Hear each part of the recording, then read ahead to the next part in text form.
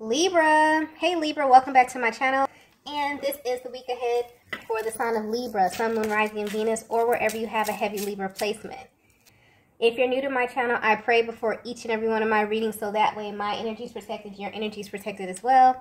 If you're returning, thank you so much for returning. The first message that we have for you is, wow, we have God showed me your true colors. So what I'm picking up from this message is this. It's almost as if your person not only is aware of who you are to them, and they have been enlightened to, you know, exactly who you are and the position that you play in their lives, but I'm getting the sense that they've also come into some knowledge about the things that you don't openly express to them. It's kind of like this is divine intervention here. This is something that you couldn't tell them. This is something that anybody else couldn't tell them. This had to be shown to them from God. And what I feel like your person was shown, okay, are the things that you don't openly express. The things of your past, the traumas that you have been through, the heartbreak that you've endured, the lessons that you've learned, your ascension process, and just all of the things that bound together to make you who you are today. And when your person is thinking back to you coming in contact with them, you know, the day that they met this person,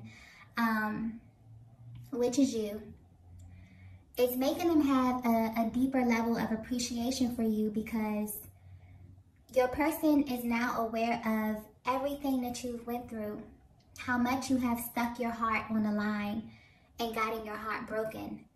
And they can't help but to think of them coming in contact with this beautiful soul who was so loving and so lighthearted and so radiant, also so empathetic, so intuitive. And your person is like, oh my gosh, how can you have been through all of these things? Some of you have actually been through similar things on your past. Some of you have evolved from toxic childhoods and toxic relationships, and you've really, really put in that work to break these patterns off of your life, to break these cycles off of your life. But you do not look like what you've been through. So when people see you and they come in contact with you and they feel your energy, they just think that you are this radiant, happy, you know, evolved being, and they have no idea what it is that you have been through.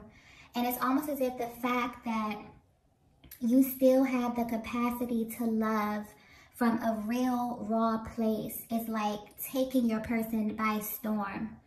So not only have they awakened to who you are to them, they've also awakened to who you are through the lens of God. Wow. That's powerful. That may not be for everyone, but I feel like if you are a divine feminine that has really, really been intentional about healing and about really being mindful about how you show up, because it's a choice, you know, to heal. It's a choice to view the world through a lens of love.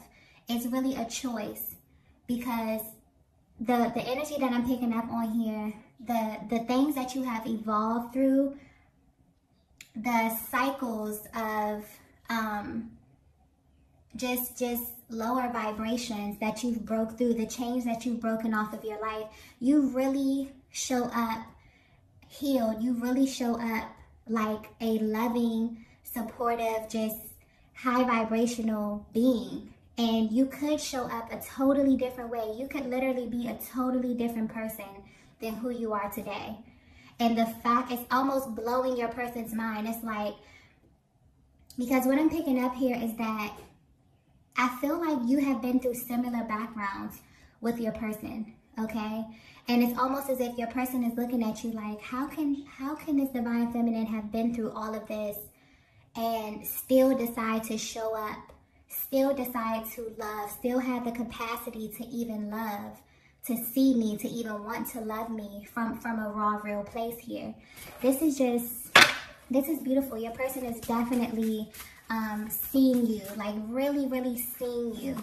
Seeing deep, deep into your heart, into the places that you don't openly express with other people. Let's get the next message here. Wow, we have the silence speaks volumes. So yeah, I think this goes back into the energy rising, okay? And I feel that there is a high level of anticipation as it pertains to the communication right now. And you both can feel it at a massive, massive rate. I feel like this message is really pointing to the fact that even though you may be at a distance, even though there may be no communication or the communication is lagging, your silence is never really silent. There is so much communication that actually takes place even when you are not together. We're talking about telepathic communication. We're talking about you just receiving physical sensations, you seeing your person's name everywhere, you seeing signs, you seeing synchronicities here, okay? Your silence is not normal silence. The silence speaks volumes, okay? And I feel like it's really pulling on your person at this time because their mind is like going crazy. They're trying to figure out how it is you feel. They're trying to figure out, are you trying to send them a message? Because I feel like a lot of divine feminists have kind of pulled their energy back in a sense where you are still attached to your person, but you've also learned how to detach as well. You've learned how to hold space. And where you used to feel this anxious feeling, or, you know, you used to equate your person not being in contact with you with them not loving you. It's like you're at a secure place right now where you know your worth, you know your person loves you. And you're just taking this time to really pour into yourself to make sure that you are okay. And you're sending them love from a distance. You're sending them love and light. You're sending them love and healing energy telepathically. But I feel like there's a lot of nonverbal communication that's happening right now, okay? And it's really speaking volumes. I also feel like your person, because I keep getting initiate, I feel like your person wants to initiate contact with you right now. And there's a lot that they are feeling within this silence. They're trying to read it, okay? So maybe you go a certain amount of time without speaking. Maybe you have went past that time limit this time. And your person is like, wow, well, what does that mean? You know, they're trying to read the silence and trying to gauge when to take action, when to reach out to you at this time.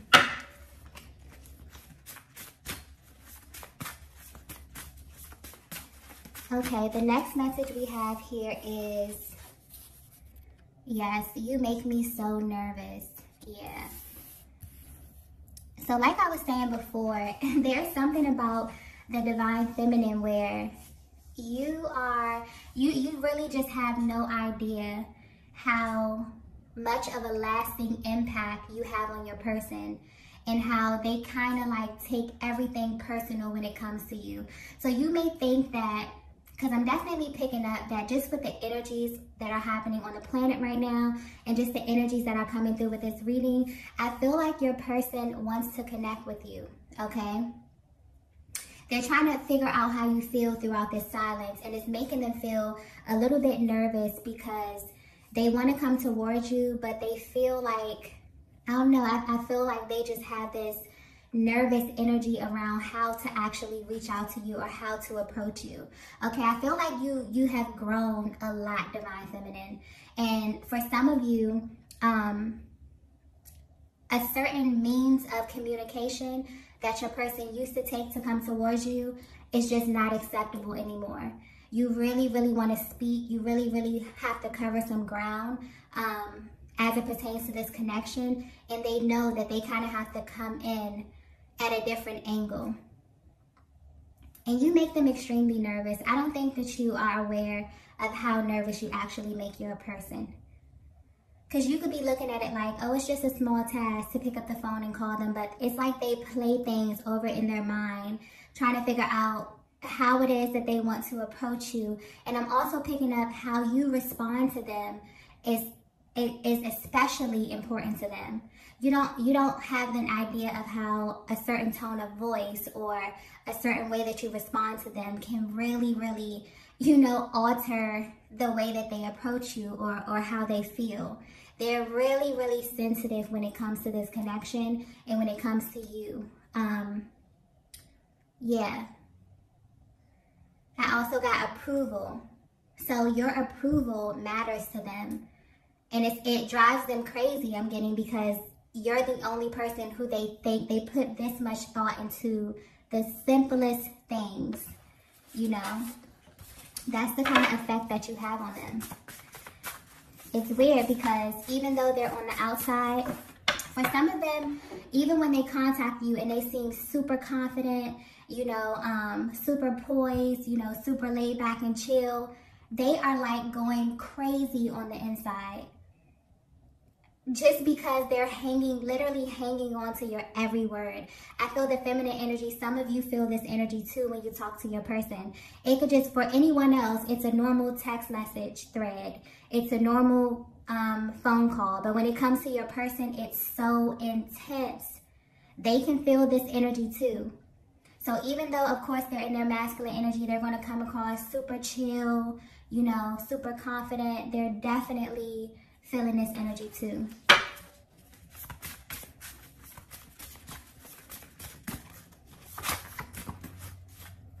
The next message we have here is,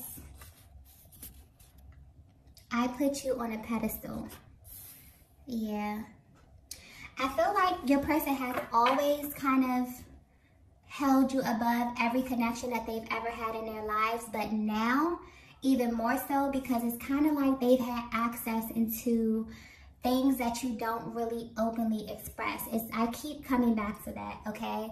So whatever they were shown here by God about you, okay? And this is your raw, real journey of who you are.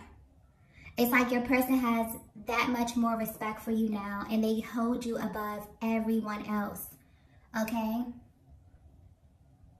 So it's like they always want to impress you.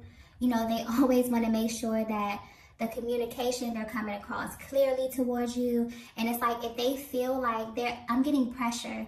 So there can be an immense amount of pressure on them to always come at you correctly here. And I feel like in the moments where they don't feel as if they can do that, that is when they run. Or that is when they don't show up fully as themselves, connecting from their heart space.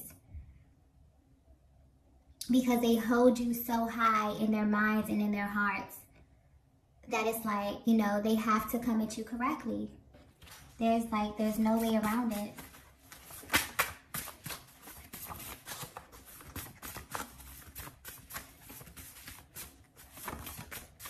The next message we have here is, wow, I can't wait any longer. Yeah, there's definitely anticipation building, okay, especially with the energetic shifts that are happening on the planet right now. I feel like your person, also with this revelation that they've had about you, it's like they really want to connect with you. They want to talk to you, okay? They are extremely impressed about your journey, about who you are. For some of you, you have a lot of similarities, a lot of commonalities with your person. I mean, from their past, maybe from their childhoods, maybe from some of the battles that they have experienced too. You both have evolved from these things. And your person just can't wait to be in your energy is what I'm feeling. And I feel like you both are picking up on these sensations. There's like this anticipation energy that I feel, where it's like something is about to happen. You feel like your person is about to reach out to you.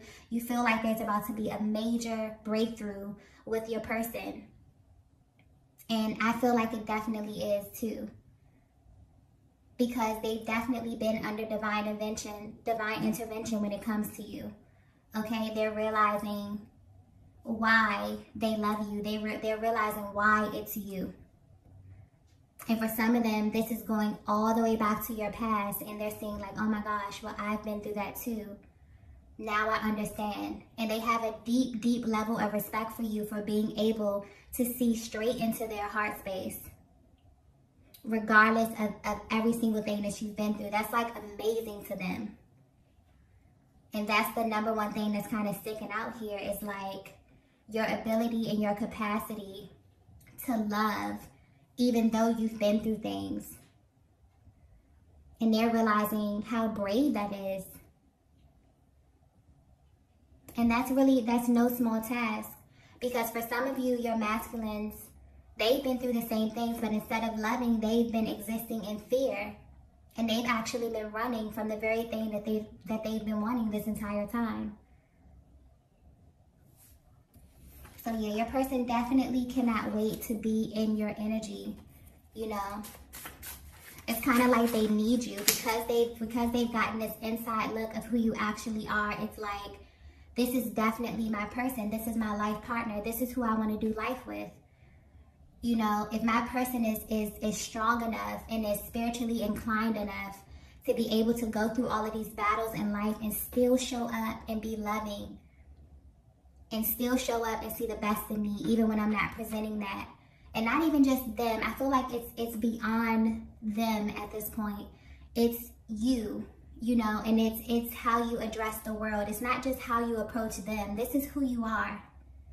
I think that is what's just the most beautiful thing to them. This is actually who you are. You know, you're able to walk in a room. You're able to read a room. You're able to feel exactly what people need from you. And you don't think anything about it because you are full of love. You know, and you have the capacity to give love to every person that you encounter in every single room that you walk into. Yes, the last message that we have is we're better together than apart. Yeah, your person is definitely seeing you as their counterpart on every single level, okay? So I feel like if this message is for you, you definitely have some commonalities with your person from the beginning of your journey all the way up until now. And they have definitely been under some divine intervention to really see who you are. Because when people see you, divine feminine, all they seem to see is your light. They don't see the dark. They don't see the darkness that you had to climb through in order to be who you were. It's a choice to get up and to live with love. It's really a choice. Because you could very well get up every single day and bask in all the darkness. You could be a jerk. You could be someone who sees the worst in everybody. But you choose to see the best in everybody. And you're the type of person that they want to have with them now and for the rest of their days. Because another thing I just got is you have the ability to change your person without force. You changed your person with love. That is what makes them love you and put you up on this pedestal here, because of your approach. Because of your way to really reach into people and extract the parts of them, just, you know, those loving parts. You're able to get right to people's hearts. You're able to get them right at their core. And no one has ever been able to do that to your person before. And you didn't have to do this with force.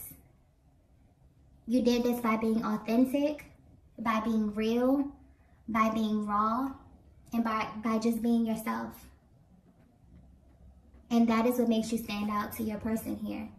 So your person is definitely feeling this energy as if they want to reach out to you. They want to connect with you here. Because you have so much that you need to talk about, okay? Your person realizes that you're better together than apart. The energy is the same. They can definitely feel your absence when you're not with them. And they've made up their mind. It's almost as if they need you to be beside them in this lifetime. Who you are, they've definitely been shown exactly who you are. And your character, your heart, your empathy, okay? They need that.